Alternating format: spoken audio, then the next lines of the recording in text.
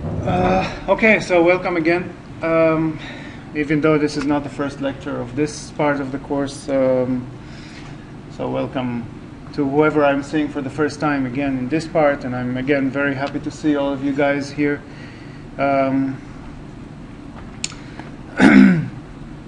So in this part, I guess we're going to be talking a lot more about the in-depth look of features of .NET framework and object-oriented programming and design, and a little bit more serious stuff, which I think are quite cool. I have one recommendation to you guys before we start, which is not really related to anything, but it's something that I just came across. This is my blog, if you don't know. And last night I published this set of lectures, which I think should be extremely interesting for anyone who is into software development, and specifically more this guy Douglas Crockford. He is the father of the JavaScript language, and these lectures are all about JavaScript, are mostly about JavaScript, but the first one, which is all about the development of computer languages and computers in general, I think are hello? No. I'm sorry. No problem. Extremely good lectures, and I really recommend to watch them. So that's a quick recommendation just before. Okay, so today we're going to be talking about some of the features of the framework, which are more late features. These things were not included in the basic implementation of the framework. Some of them came in version 3, and some of them came in version 3.5. Some of them came later. But they are quite powerful, and they bring a lot of dynamic implementation power into the language. There is a lot more, and we're going to just look at the surface of those, and there's a lot more documentation and examples and things to look into.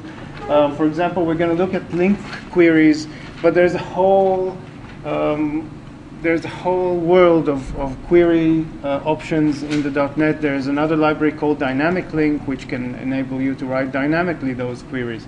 And we're going to take a quick look at Lambda expressions. But again, inside the .NET framework, there's a huge implementation of options for expressions that can be dynamically constructed, and they can be dynamically parsed, and you can build your own expressions providers, and you can use them to parse all kinds of data and formulas and expressions and things in your program. So we're going to look at the highest level on the surface, but there's a lot more where this came from, and I'm sure that once you have to go deeper, once you have a project that you're implementing, I guess you'll find a lot more inside. Just recording? Yes. So let's get started again. So these are the 4 topics we're going to look at today. We'll just see the power of them and how they can be used, and we'll see some examples. It's not going to be a very long session today. But again, just like I just said, there's a lot more into it, and there's a lot more depth to go in, depending on your needs, on your project. But this is just to show really how deep and how flexible the .NET framework is, and in particular we'll see the samples, of course, in C#. So extension methods, we'll start with that. Extension methods are really, I think, a very cool feature. Because they allow you to add methods to classes that you have no relation to. For example, if you're using an external class which you didn't write, for example, let's take a class like string or int, you can add to it some methods which were not built into this class.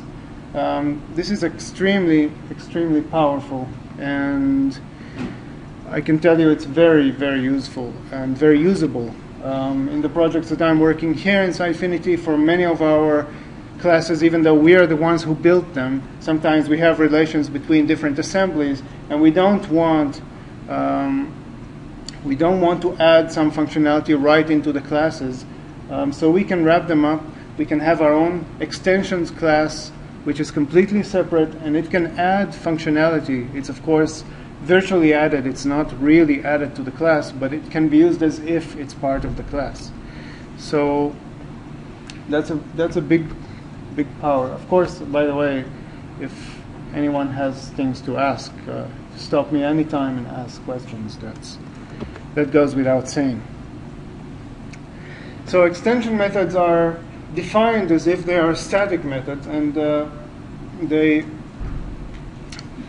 except being static, there is the this keyword, which is used for a special argument to the method.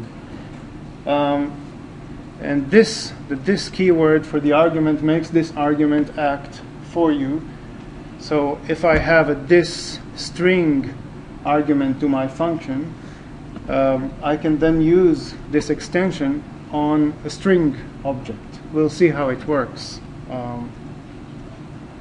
And it will be as if the extension method is attached to the extended class, as if it was part of the class, even though it's not.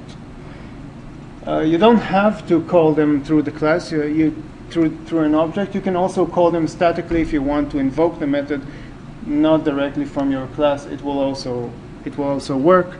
And of course, all the other tricks of the framework, like calling them through reflection and all that, will also work. So here's an example.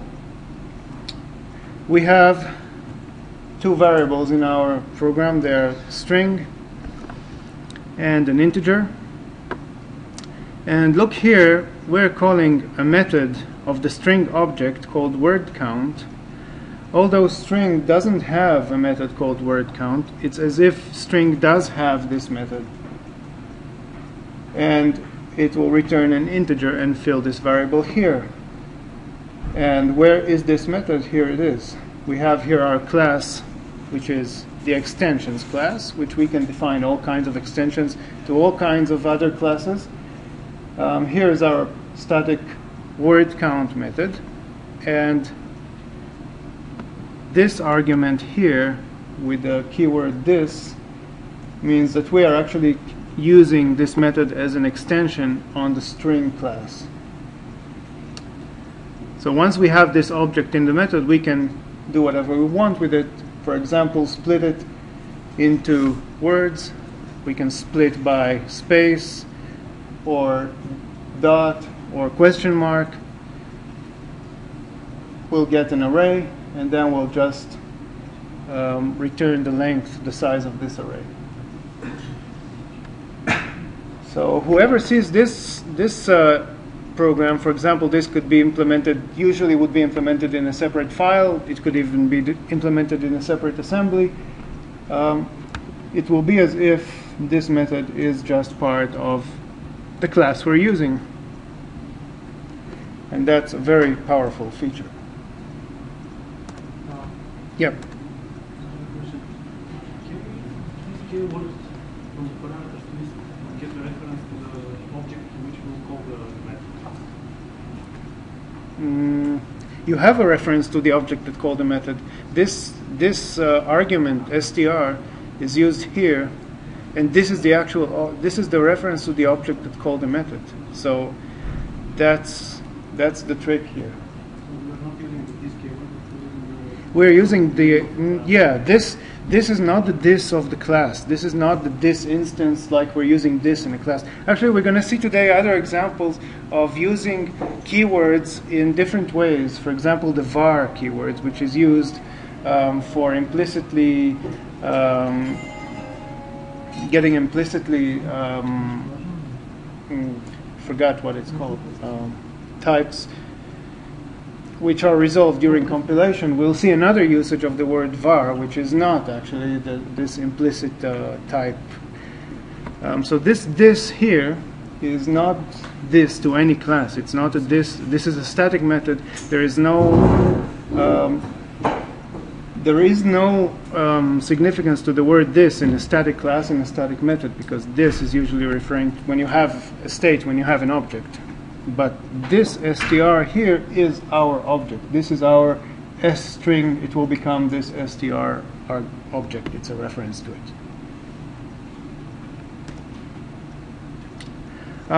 Another simple example. Here we have a list of integers, which is initialized with those 5 integers. And we are calling the method increaseWidth, which is, of course, a method that doesn't exist for a list. So here we have the extension method. It will get as a parameter the list of integers. Doesn't matter, we are actually referencing here the interface, but we're getting the list. And we have another argument, and this will be the argument that we're actually sending. So the first one with the this will be the reference to our object, and the second one will be an argument that we are transmitting, we are passing to the method. And the action here is quite simple. We are going through the list. Again, this list here is the reference to the object, and the object is the list of integers that we are sending. Here will be referenced as list. So we are just traversing through the list in a loop, and we're just changing the amount of each object. We're incrementing it by the given amount. So the given amount is the argument, the second argument, which here appears as the first argument. So we'll increment them by 5 here. So this will be the output, the result. Okay, so far? I have a question. Yeah. If we are extending the list, does that mean that every class Every class that for example, not the list, but another class that inherits from list will get this extension method? Yes, you can. It doesn't really extend the class. It just lets you call a method. Actually, I could call this method directly if I had the class name dot increase, and I could supply here a list and an amount and call it without, not in this special syntax.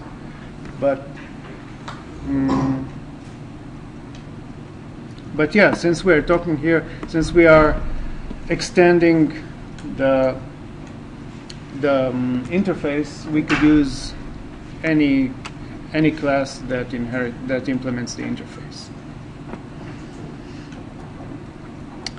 Okay, let's see it live. Just a moment.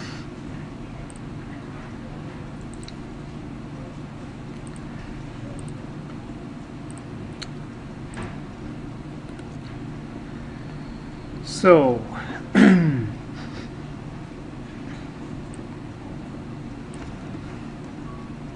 here we have our actually the same 2 examples that we just saw in the slides. So we have the string, and we have the word count extension method that returns an integer and gets no additional parameters. We can see that when we're working with the IntelliSense and we're typing, we can see that this is an extension method. We also get it noted like this. And when it's called, we'll be, of course, getting here, and we'll be using the object as the object of the string. And the same goes for the list. So let's just debug it and see how it goes.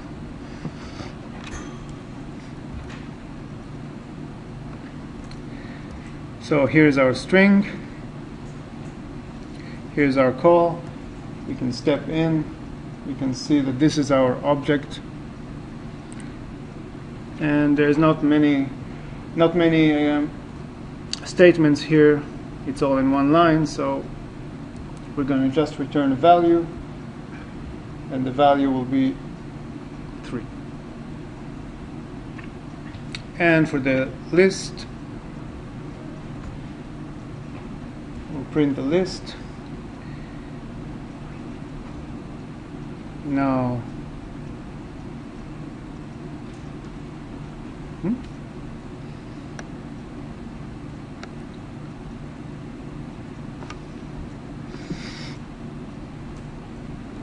what was that? Okay, not sure why this was called here, but okay. If we're calling toString, by the way, on any class that doesn't have an explicit implementation of toString, what we'll get is the class name, the type name. So actually that was the first call that shows that this is a list of integers, and I'm not sure why it was called here.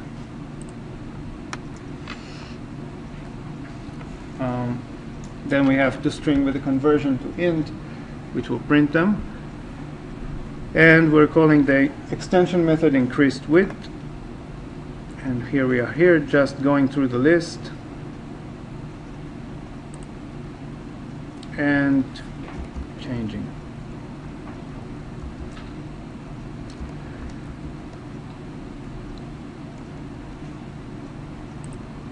And that's it.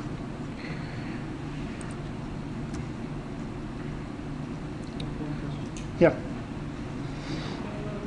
Generic method, we have one LINQ query that will look at the generic method returns type is tick, for example. Is there a way if this is cast the local variable to the type 10 with return type? You mean that I have a certain method? Could use the string method. Change the type string 10. Yeah. We got the result string builder to the type 10, for example. This one is that it won't succeed, but You mean dynamically casting the result to whatever the type, the dynamic generic type is. Interesting. I'm not sure. I have to think about this one.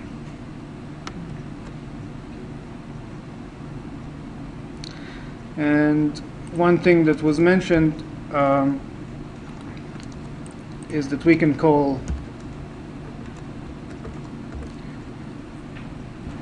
where's our class? We can call extension methods directly.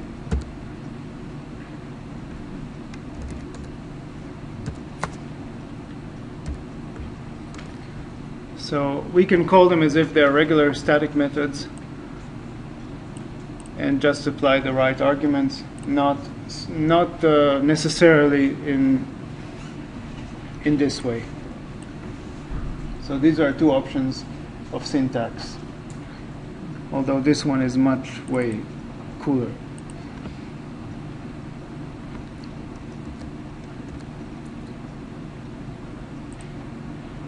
More questions about this?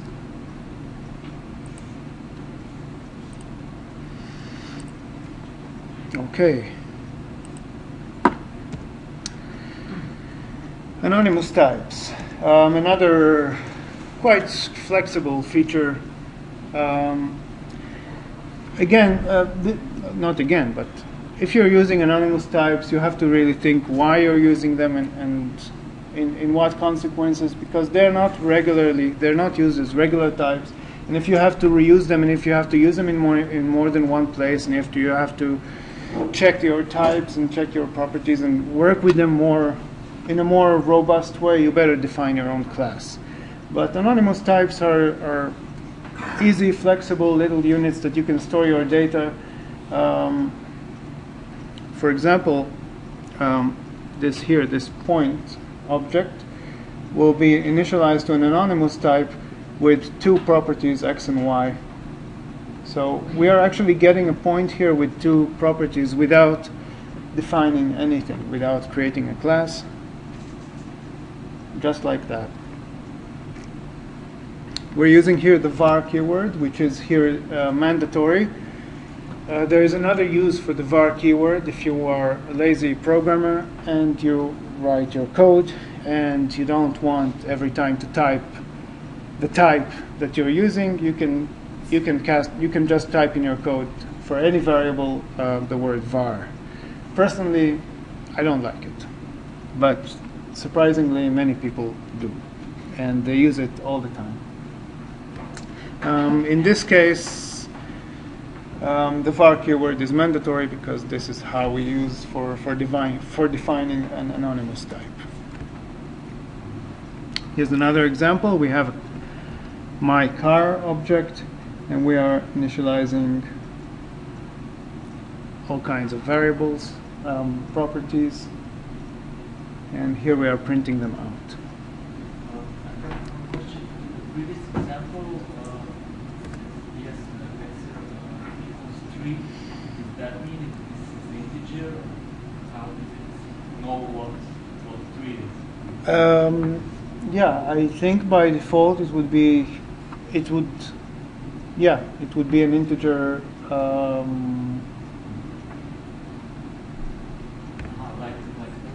Like numbers. Yes, It's 3 with a it is dot part. O? Yes. At least that's the way it should be. These things are parsed and constructed at build, and they should be actually. So once we're building, we will have a class generated according to the data types that we're using. Although we can't really use it as a regular, we can't use it and reuse it as a regular type.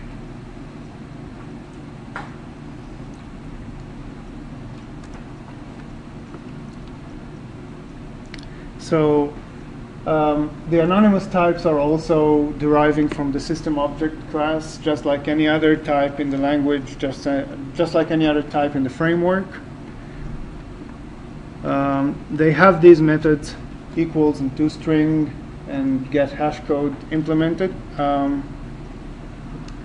but they don't have an overload comparison operators. So what we see in this example is that we're actually creating two classes with two types with identical structure and identical data, but if we're trying to compare them, they're not actually the same object and they're not referencing the same memory block, so they will not be equal. But if we call the equals, that goes through the properties and compares them, then we get true in the comparison.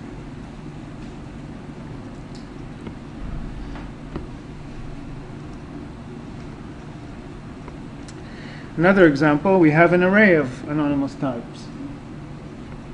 So we are defining an array. We're using the same var. We're using the same new. We're just adding the square brackets. And we're initializing the array objects with each one with the new keyword.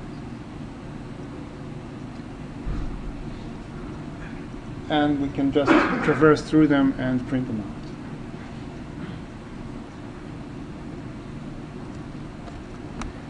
Let's see it in code.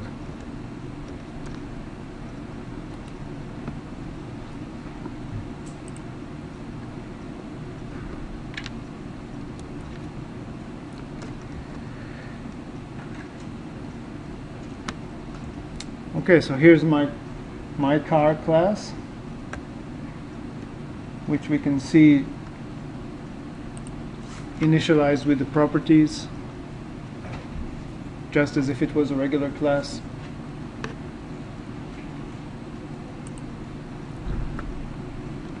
Printing them out.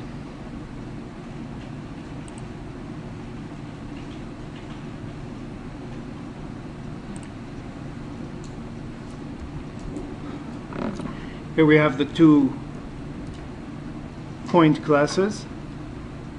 So they are two objects, two different objects and two separate types in this case.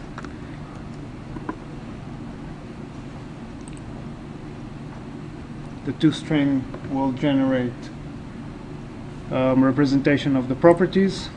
So if we call the right line, we'll just get that. And again, checking equality directly between the objects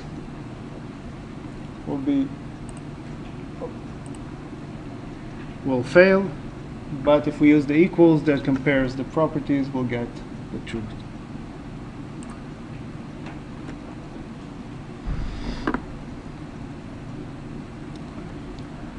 Okay, now we have a composite class which has two properties, P and Q, and it will get as values the P and Q that we've defined up here, which are actually dynamics. So we can see that this is a composite class and its properties are the other classes with their values. Now we can address any of the inner properties directly, just as if it was a class and an inner class definition.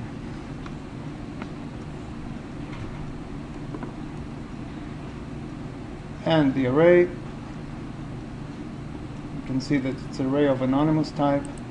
These are dynamic names that the compiler gives, and these are the objects.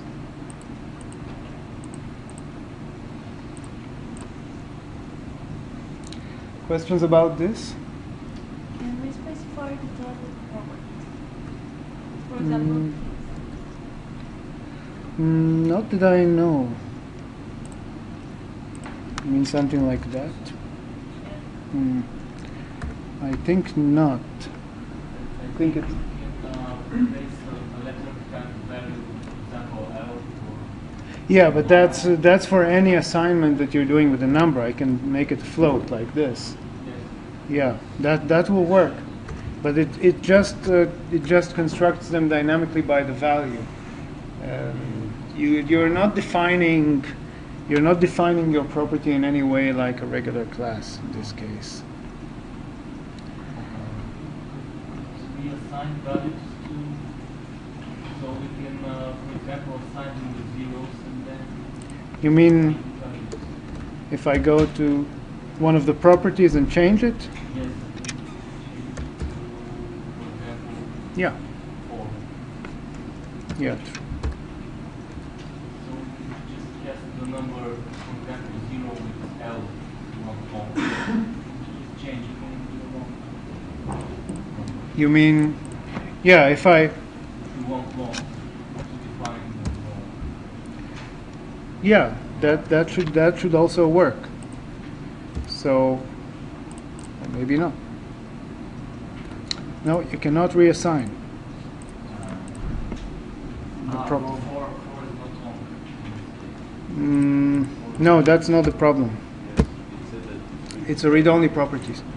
Once they are initialized, they cannot be changed. We cannot be changed because of the war. Or it accepts that they are int. And once war is accepted, it can be changed. Once var, It's defined as int. no, that's okay. I can define var as anything. I mean, that's the other use of the word, the other use of the keyword var is that I can define it as anything. I mean, this is an implicit type, which again can replace any type that you're using in your code. If you have some very long definition of some list and generic types of whatever with long names, you can just put the word var and that will be it. So right now in build time, this will be set as int, and here at build time, this will be some kind of anonymous type given to it with some kind of dynamic name. But that's not the problem. The inner properties of this class, in this case, will be integers or longs or floats or whatever, but they are read-only properties. They cannot be set to. That's what we saw here.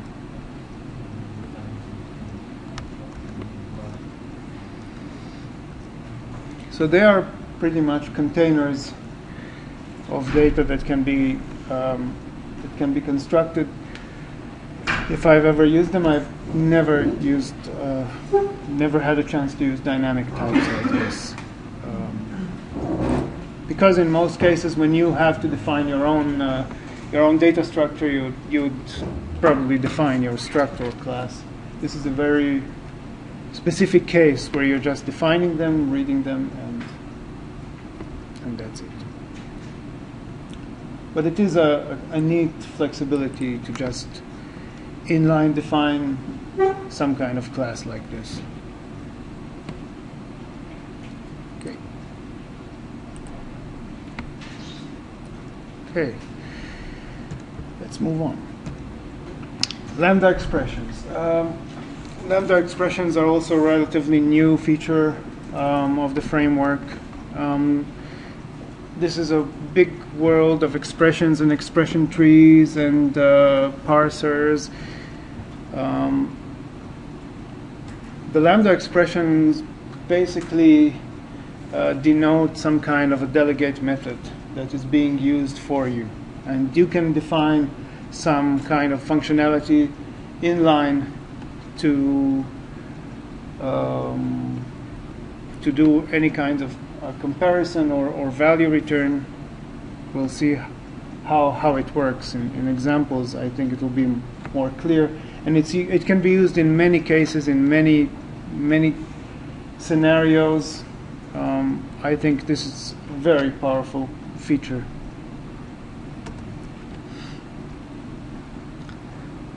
For example, we have a list of integers, and we have another list of integers called even numbers, and we are calling a method on the list that is called find all. Now what we have here is an expression that traverses our list and checks our objects, and this is actually a Boolean expression that says that if I get the remainder of division by 2, I'll get 0. And if it's equal to 0, that means that there is no remainder, and these are the x numbers that will be returned here. So we are actually constructing a new list based on some kind of rule which is defined here for each of the objects in the list.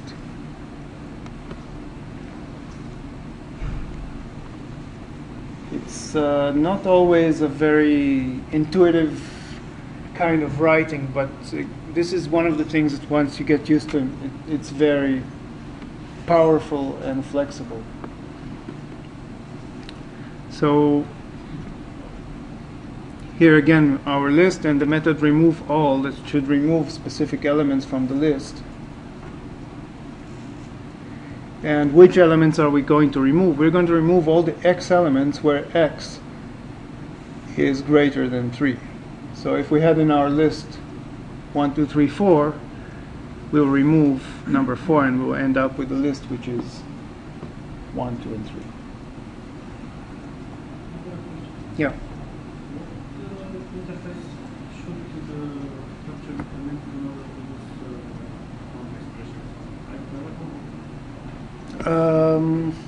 I think I think it should be queryable. Enumerable.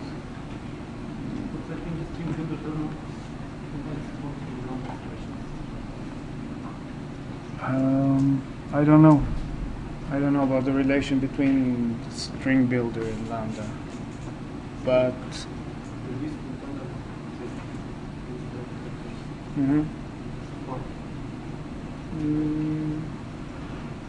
Yeah, I mean, this is the most common case of using it through some kind of enumerable collection or a queryable collection.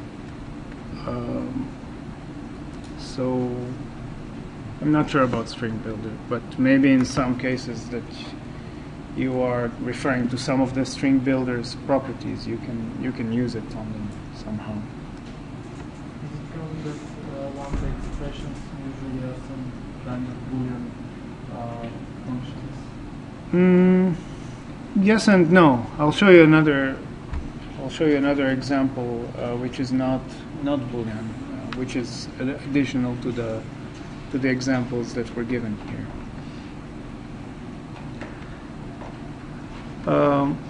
here we have dynamic type array. Sorry, we don't have a dynamic type array. We have pet type.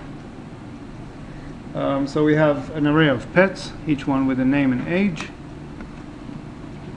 and we're calling the order by method, and we have to determine to order them by which of the properties. So we are getting for each of the elements in the list, or array in this case, we'll get to the pet.age. So we'll be sorting them, ordering them by this property age. So this is not a Boolean. And then we're just traversing through them and printing out the name and age.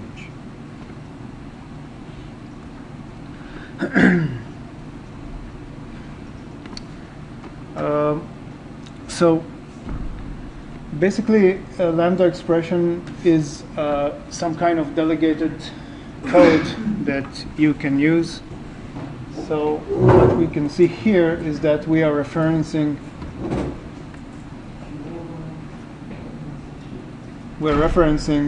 again the find all method, which should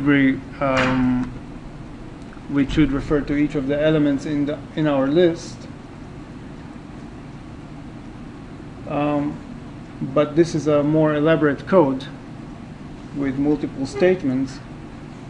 So we will print out the value when this is called for each of the traversed objects, and we'll return the Boolean. That means that this is actually the value that we are trying to find. So we are trying to find actually all elements I, where I divided by 2 has a remainder of 0, but while doing that we're actually calling a piece of code here which does unrelated work.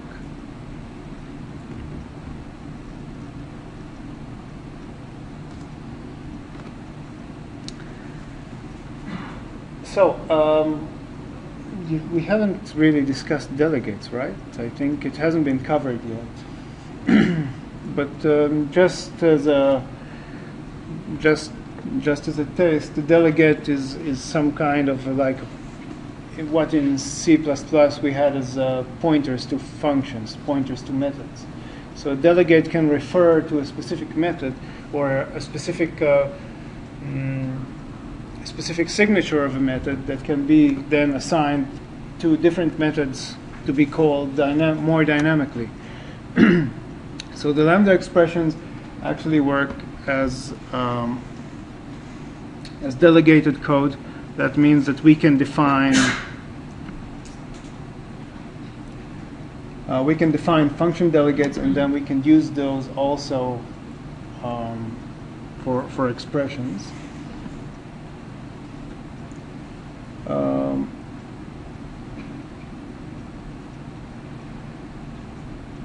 So, for example,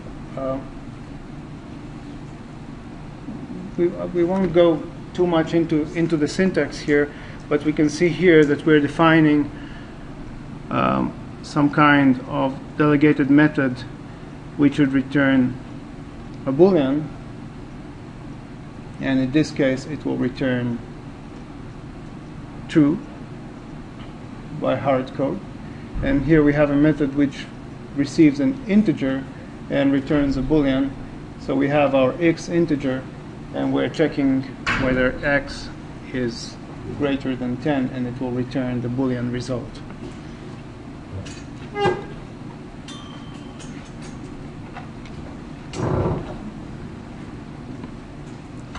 And instead of actually creating a method and then creating a delegate and then assigning them to each other and then all that, we could just do it inline, just like that, creating our func, our generic func, which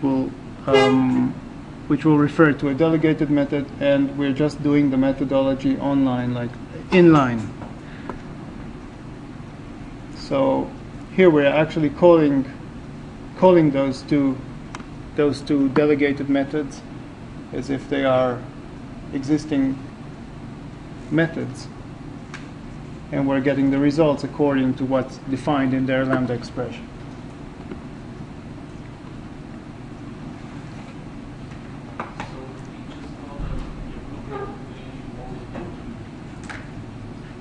Yes. So can we assume that these are like lines in C++ or Mongo, just simple C, and they will be It's more. what's there from the compiler? It's less macros. It's more like function pointers in C++. But they are pointers and they will not be replaced by the compiler. Yeah, they're not. They're not replaced by the compiler. This is not taking the block of code and using it. This is used actually as a reference to the method code, and you can really use delegates. And sometimes it is used when you're using, for example, events and things. You can create methods and then you can delegate them and you can refer to them from different places. Just that the Lambda expression kind of writing is more dynamic in this way. So you can define methods inline in your code like this, and without really writing an actual method.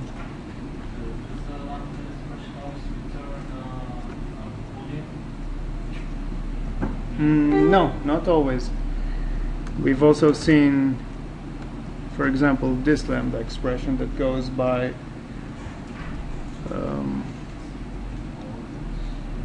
order by, meaning we're going to It will return some values. it will return the values of, for every one of the objects it will return the age argument, the age property.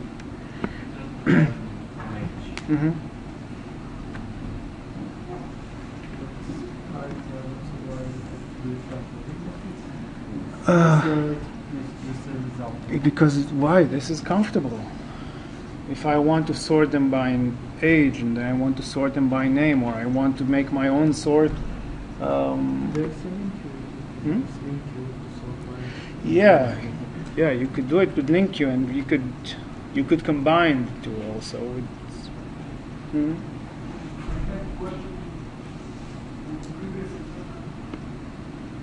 Previous or previous? This one?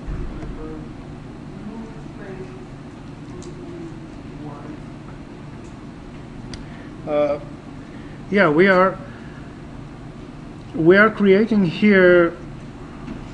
We are actually creating functions in a way. The first one is a function that returns a boolean and receives no arguments, and this is the signature of the function in terms of arguments, and this is what it does. So since we are returning a boolean, this will be the return value in every case. And the second one has a signature of integer and returning a boolean, and this is the signature of arguments to this method, and this is what it will do for the boolean. So this is the expression to be evaluated as a return value in this case. So that means I can then use this delegate by name int func here, give it the argument 5, it will be sent to this method here, and it will be evaluated as boolean whether 5 is smaller than 10.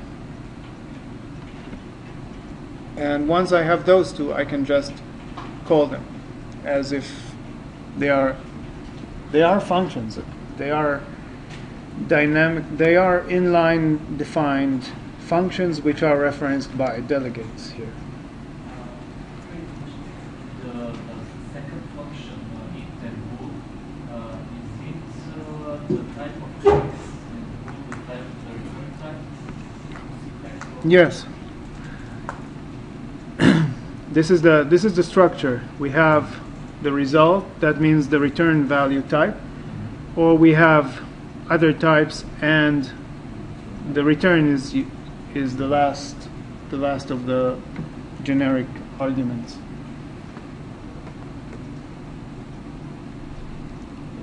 More? Okay. Let's see.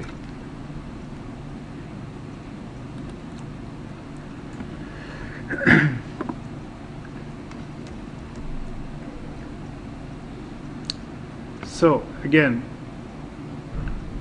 first we have our list of integers, and we have the find all.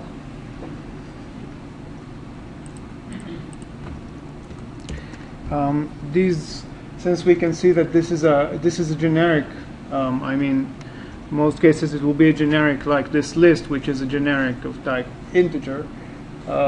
We'll see that the return value will also be a list of integers of this find all method, and we need to give some kind of Boolean predicate. That means what to match, what do we want to find, and the delegation here for each one of the members x, where x is an integer in this case, will run this calculation, and this is the expression to be returned.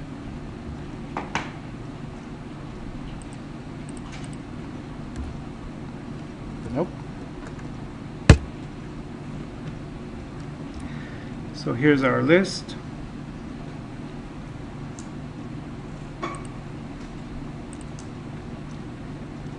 And here's our one-line find filter to return all the ones that don't have a remainder with division by 2.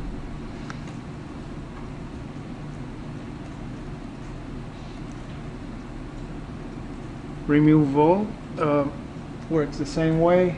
Just find which objects are we looking for, the ones that are greater than 3.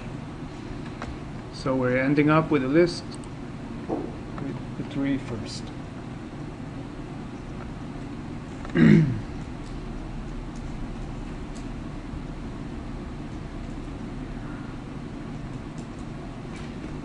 And now we have an array of pets.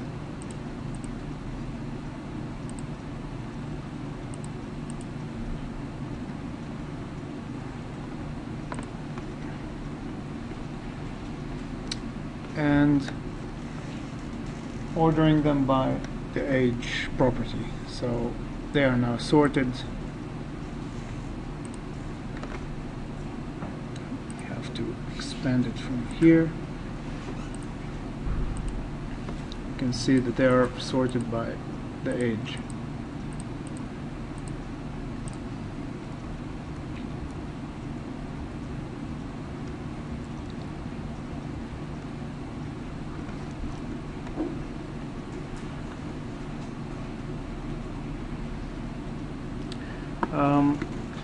So this is the other example that we saw. So we're going to find all integers I in our list where this is actually the return value that is being evaluated. But during this run we have the write line, so that we are actually traversing through, and we'll see that this code is being executed for each of the objects. And in the end we'll end up with a partial list filtered.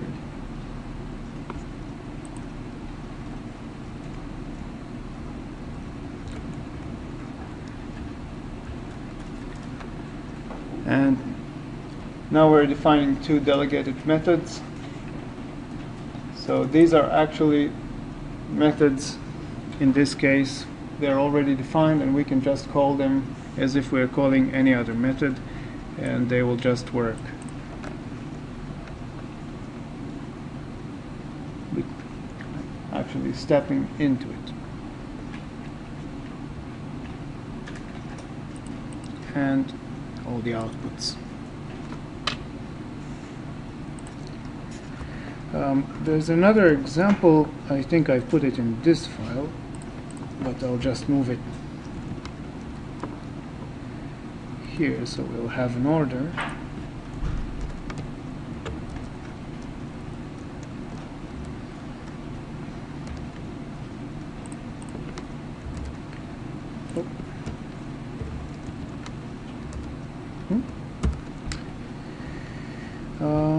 I don't need this.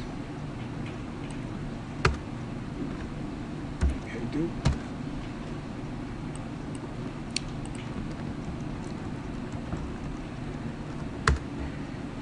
So this example here,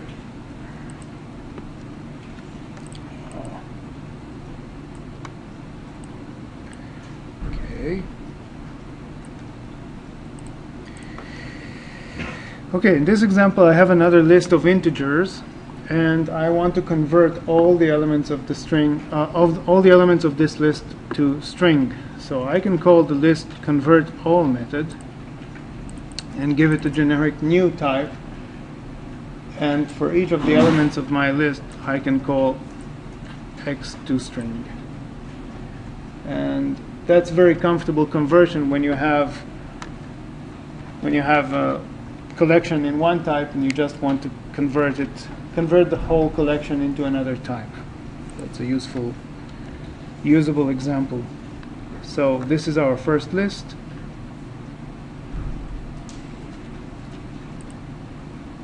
And the conversion makes them into strings. Mm-hmm.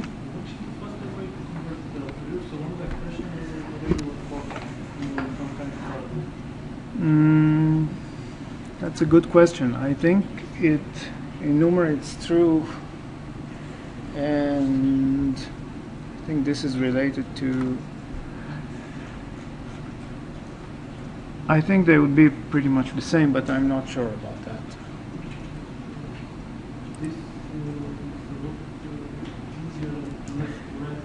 Yes, this is much, much more convenient.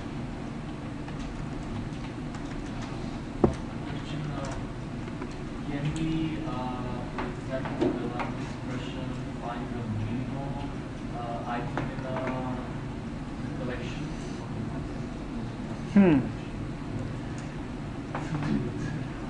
That should be an exercise task for you, because yeah, the minimal should have some kind of memory while it's running through through all your elements.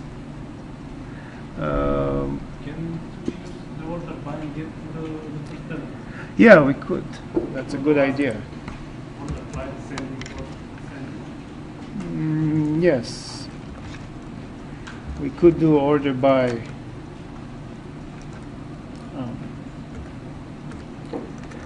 But actually, it should be something like that, because we're actually returning the actual object, and we can get the first element like this.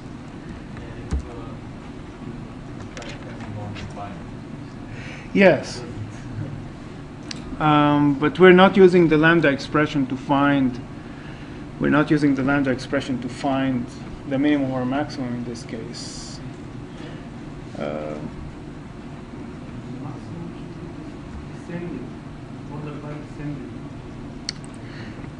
Yeah, it depends what you're looking for. We have the two options here, but this is again this is not the case. This is cheating, yes. But whether or not you can use the lambda expression directly to find it, you have to think about it. Again, this is a trick question. I mean, this is a classic exercise question, like try it on your own. Find a way.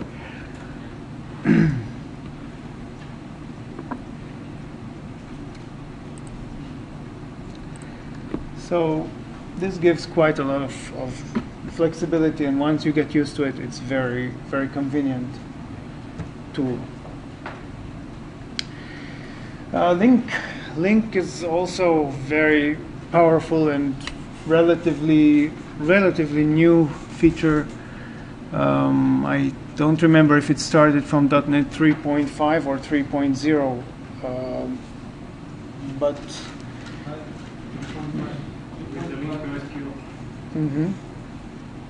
so rather new feature that gives a lot of control over collections of objects. These keywords could be familiar to anyone who's been using SQL language. And the beauty is that you can actually write them directly in your program to select certain parts of your collection, to group them, to order them, just as if they are objects in a database table. So if, for example, we have an array of numbers, we can just write a query to return a collection out of this array. The order, if anybody's been writing SQL queries, the order of the statements is a bit reversed. So in SQL, we'd write select num from this, where, that. So since even though the order is a bit reversed, it's exactly the same meaning.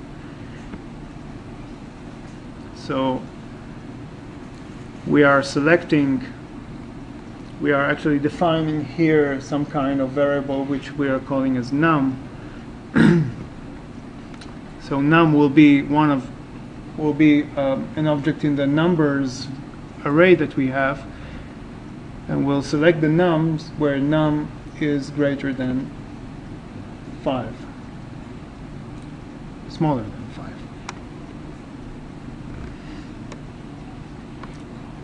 So we are getting immediately a sub-collection of the items in this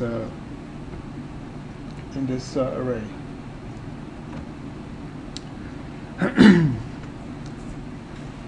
More. This is more like a nested query, which can also be pretty much like joining tables. So we have our towns array here, and we have a nested selection from, so T1 will be each of the cities in town, each of the towns in towns, and T2 will also be each of the towns in towns. And we're creating here some kind of dynamic object where it has T1 and T2 properties, and we're going to populate them with each of the towns from T1 and from T2, which are actually the same collection. We could combine two collections into one query, but here we're doing it on the same array. So we are actually making them intersect themselves. So we'll get a collection of each of the towns with each of the towns. And we'll get this pair, which we are referring here, the T1 and T2 properties of this dynamic anonymous type.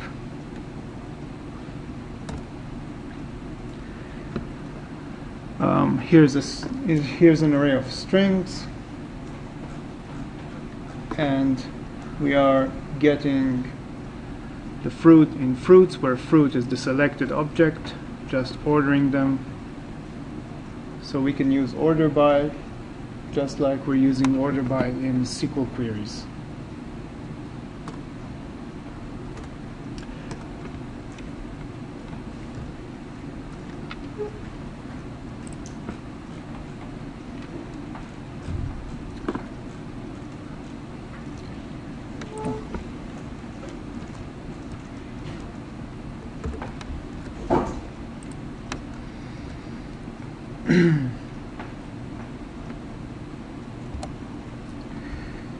So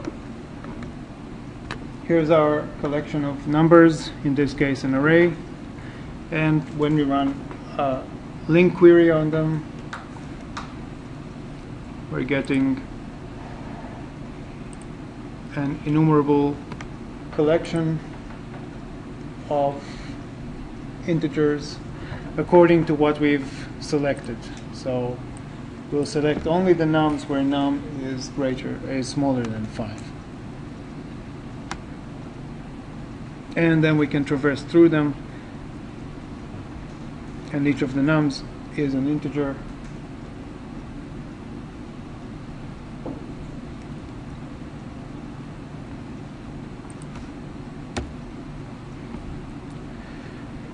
The second example we have the nested queries. So we are actually selecting twice from the same array. We're just running them as if it's a joint query, and the result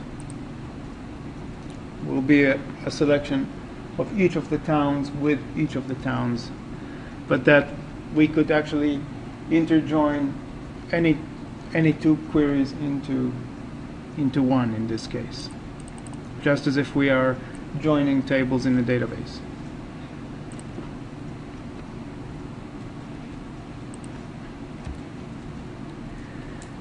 Sorting, so we can select and sort.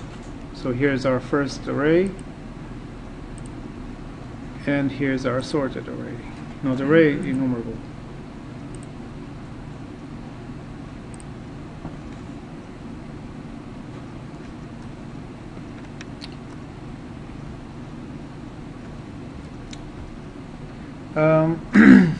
Much of these functionalities can be also used on collections with Lambda expressions, just like we demonstrated just now. That I can go to the numbers here, for example, and I can use the where statement, for example, and I can give a Lambda expression where n is smaller than 5, and I'll get the same result. And there is another library called Dynamic LINQ that can allow you to build your own queries dynamically in this manner. So you can actually construct strings during your runtime, and you can dynamically build queries on your data in other ways. But these are quite powerful and simple for the programmer tools for addressing such collections, arrays, traversing through objects, sorting them, selecting them, and that's, I think, very powerful and flexible tools. But how fast it is? I don't know.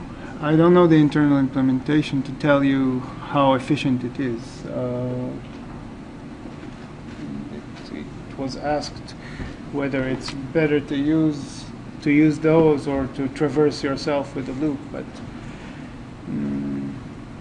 I don't know really to answer that. Usually it's some other data types. Like Yes. balance trees, To balance trees. also some different power collections.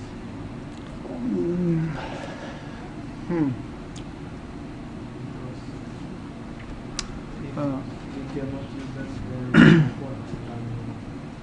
Just for lists and arrays. In the tree implementation, it has some kind of count expressions. If we instantiate some tree type, it would use count expressions. Yeah, I haven't tried that. I don't know to tell you because I haven't tried to work with those on trees or other data structures. Dictionaries also, but it should work with dictionaries. Yes. Because it's main. Yes, but dictionaries, when you're using a dictionary, you have basically you're running two collections in a dictionary. You have the keys and you have the values, and you can traverse through them. So you can get all the values where you can filter certain keys, and then you can get their value objects. Or You want expressions. yes, with LINQ, I think you should also be able to. We say where, for example, dot value. The key, it's okay. You don't have to traverse by key because the key is unique. You can Yeah. find the key easily. You just Yes. use the syntax. But if we say which find the keys that has this one, Mhm. for example. I Or think so. sort by values. I think so, but just as I always say, just try, see for yourself.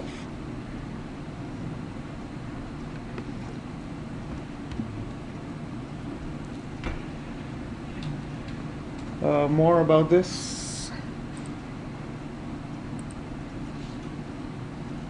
Don't know why this is here. Why this is here. I have one question about extended method. Mm-hmm. Extension. Yep. We have to use the keyword this only for the first only for the first. Yes. The first argument that represents your extended object. And if you have more than one arguments, they will be the extension method arguments as they are ordered. So this will be, the list is the object that we're working on, that we're extending, and this from here and on are the arguments to the method that you're calling, and you don't put the word this. The other thing, we have to make these methods always in separate class. No. We have to make them in our own class. For example, pets class, we can have extension method for string if it doesn't look correct. I think the class itself needs to be static, where class you're is- extending, which contradicts to the fact that you're using it for your own class. If you're using it for a pet, for example, then you'll probably want to use it on some object, and It's not yeah.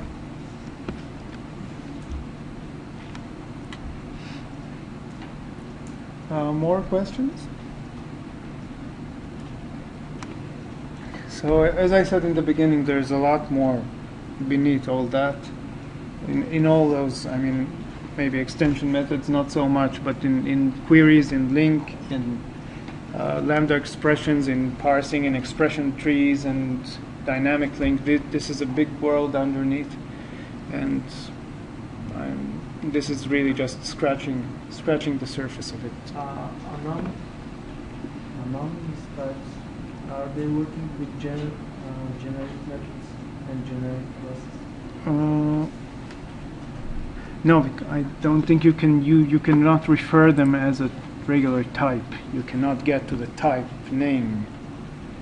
So I think you cannot, because when you're using generic, you have to specify the type that you're using in the generic And they can also implementation. specify var. Mm-hmm. You can't specify var. We have to show that we are using this specific type. Yes. Why do you need to use Yeah, anonymous types. As I said, I haven't really had the chance to need them, because in any case that you'll need to define some kind of data structure, it will probably be more usable than just putting it, initializing it and reading it, and that's it. And you'll have to reuse it in other code blocks and in other methods. And in most cases, you'll just define your class according to your needs. It's useful for, we saw it last time, using it to traverse to, what it was traversing to To a graph, to a elements, tree. to the, not to the,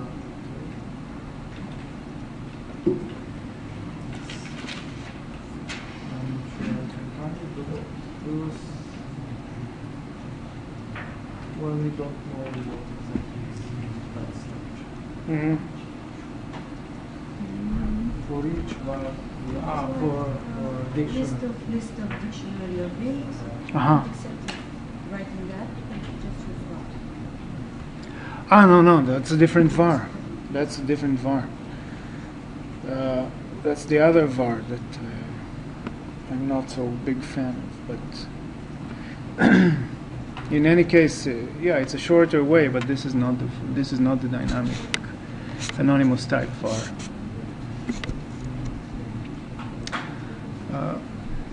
Okay, I guess that's it for now. So let's